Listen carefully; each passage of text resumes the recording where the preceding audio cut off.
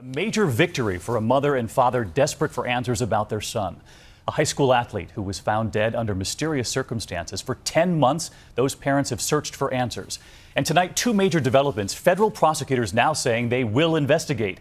And now, new surveillance tapes from inside the school revealing their son's final moments. Here tonight, ABC's Steve Osunsami. This is the surveillance video the U.S. attorney here has now asked the FBI to study tonight from that cold afternoon. 17-year-old Kendrick Johnson in the white shirt walks into a busy high school gym in Georgia and never walks back out. It's just one step closer to finding out what happened to my son. What happens next wasn't caught on camera. The sheriff, the school system, and a state pathologist all say that Johnson most likely dropped a shoe into a rolled-up gym mat and then suffocated trying to get it out. Johnson's family refuses to believe this, and they've now convinced their U.S. attorney to help.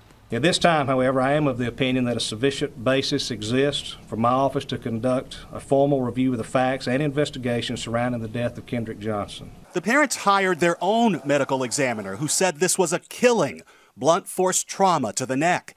When they exhumed his body, many of his internal organs were missing. Authorities blamed the funeral home. It's a tragedy, but it's a real-life murder mystery. On Facebook, Johnson's father posted this picture of himself, wondering how anyone could squeeze into a gym mat. Supporters from around the world writing, "I smell a cover-up, and this case makes no sense." We talk with school officials and investigators who insist they have nothing to hide and are saddened by Johnson's death. A judge has ordered authorities to turn over their entire case file to the family, including the names of the minors seen in these videos and exactly what they told police. Steve Osunsami, ABC News, Atlanta.